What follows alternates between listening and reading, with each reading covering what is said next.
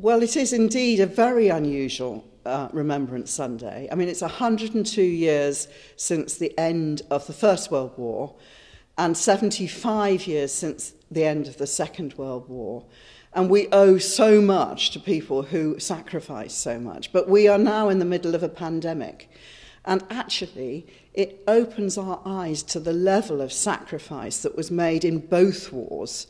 Because, really, what we're having to sacrifice at the moment is absolutely nothing in comparison with the sacrifices made by those who fought, and indeed those who stayed at home and lost loved ones and had to live on, rationed food and so on.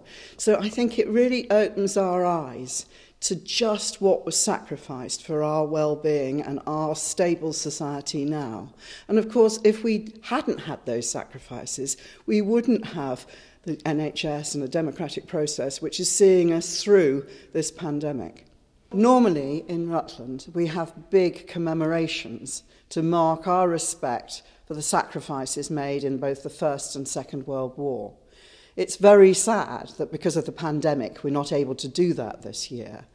But through this video, I hope that more people than normally attend will be able to join with us and pay their respects to those who sacrifice so much.